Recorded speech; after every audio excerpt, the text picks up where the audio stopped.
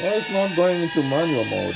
Why it's not letting me go to manual mode? This is the first time I've flown this drone since I updated to the latest firmware. Not sure that has anything to do with that. If I can go to manual mode, this video is pretty much worthless. I think I may know why. Since I did the upgrade, I think I may need to go in and reactivate manual mode. Gago tutorial?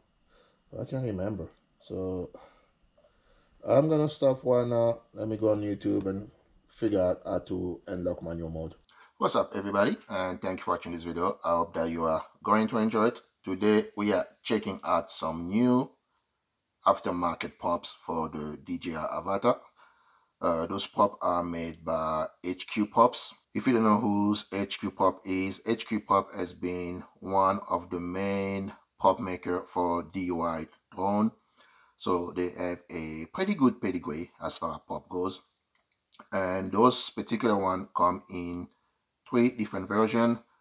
This is the 3-bladed version. You also have a 4-bladed version and a 5-bladed version. Now, I went with the 3-bladed version for 3 specific reasons. The first one is that I wanted to see how much of a different flat characteristic they're going to provide me compared to the previous aftermarket props that I tried. Those are made by Drone Tech. They're pretty good props, and I do like the orange color. You make your drone very easy to find in case of a crash. But those props, in my opinion, end up being the carbon copy of the original DJI AVATA props. As far as flat characteristic, they are very similar to the AVATA. I could really tell any difference between those two props. So that's why I decided to get a 3-bladed one. And I know with this prop, I should be getting a different type of flat characteristic or flat feeling. And looking at the prop very closely, you can see that they have a very different form factor. The 3-bladed prop are much bigger as far as blade goes. Another reason I also wanted to go with the 3-bladed prop is that in general, 3-bladed prop should be a little more efficient than a 5-bladed props. That's just the way the physics work. 2-bladed props are more efficient than 3-bladed props. 3-bladed props are more efficient than 4-bladed props, and on and on and on. So I want to see how much flat time or extra flat time I'll be getting with those, or maybe I may be getting less flat time. And the last reason, I want also to see how much noise this drone going to be making with those props. Cinewhoop make a lot of noise, and we all know how noisy the AVATA is. So I want to see if I'm going to be making a little more noise or it's going to be a little more quieter. So enough talking. Let me take this guy out. I haven't flown it yet. The only thing I did was just hover in my garage. So this is going to be my first experience flying this drone. Alright guys, for this part of the video, I'm going to be switching to my GoPro because I have to use my phone for remote ID. So that's why a little change.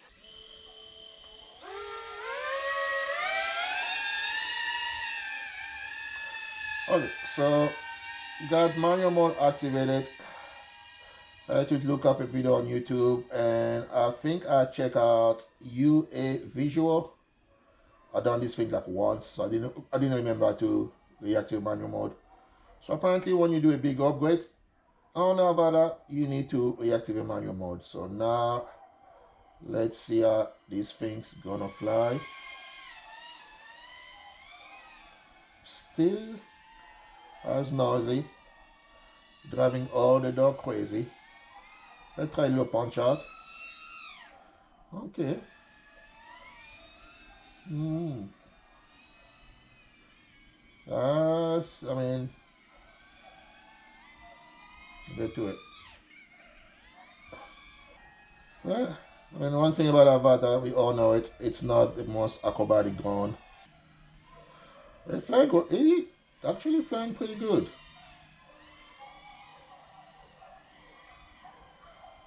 What I can say is that the feel a little looser, if that's a thing.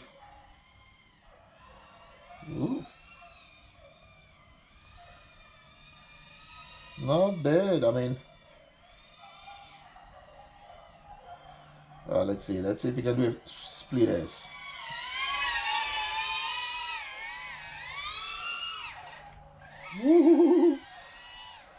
yeah, I would say that's feel a little more looser.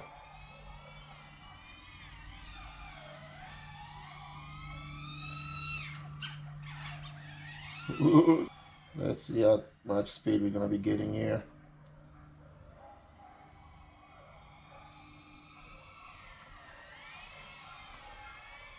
Okay, I mean definitely feel much looser.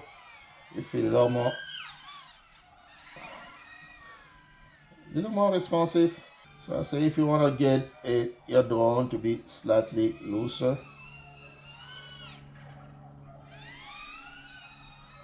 no, not bad at all. To get a power loop on this guy, you need to, let's see, get some speed.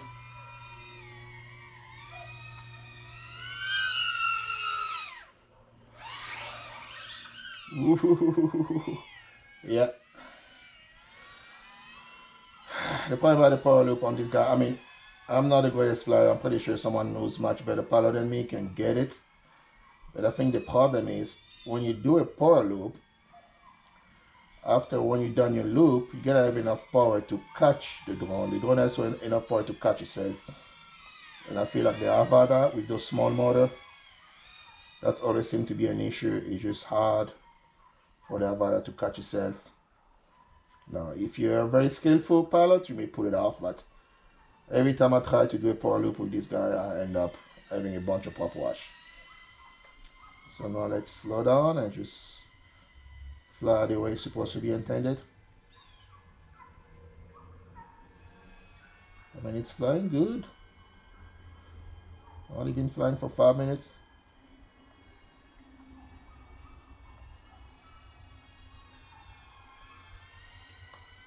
No bad at all. I thought it was going to be making a lot less thrust since we went from a 5-blade prop to a 3-blade prop. But I would say it's still making enough thrust to get you out of trouble in case you need. And it's flying good.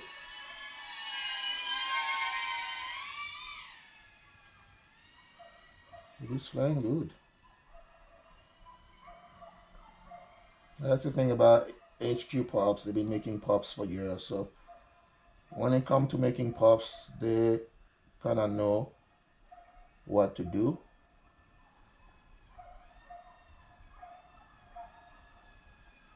Not bad at all. I mean, you got control.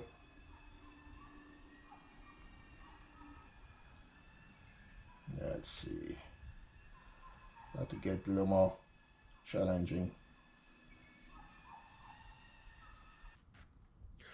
Alright, now that we are done with the little flight, let's see how much noise those props make. And just a warning, guys, it's about to get pretty loud.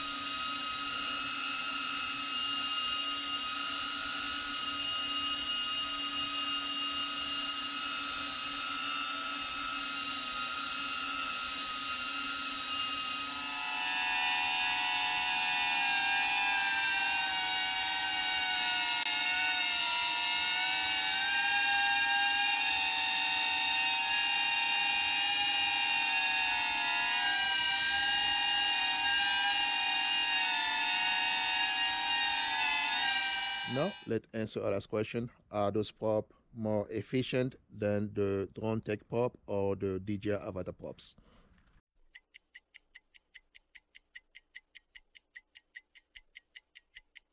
Well, folks, it is very much impossible for me to give you an accurate difference in flight time between all those different props. If I decide to fly around my house and record the time, there is so many variables that I don't have control over, such as wind speed, speed of the drone, the altitude of the drone, or the path the drone will be taking. So I cannot replicate those same conditions for all three different flight. So what I ended up doing is I decided to do an over test in my garage.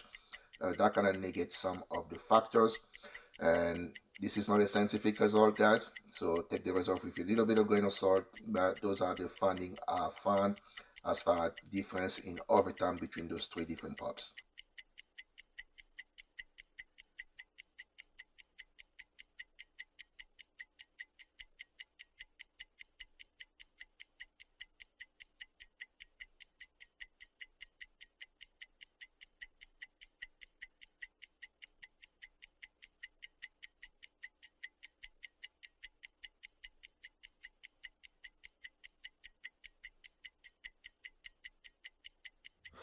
So let's conclude this video. They are pretty good props. They're very cheap. They cost about $3. They cost less than $3. So it's not like it's gonna be breaking your bank. As far as flying goes, it is slightly a little more responsive than the drone tech props, and definitively a little more responsive than the DJI AVATA original props. But it's not that much drastic. I would say if you want to really get a different, a more drastic feel on how the drone fly, I'd say you're gonna have to go with the Axi motors. I actually do have a couple of those, but I've just been too lazy to put them on the drone. As far as noise go, the HQ three-bladed prop are definitively a lot more noisier. You've seen with the decibel meter, but the noise they make is different than the one from the five-bladed props.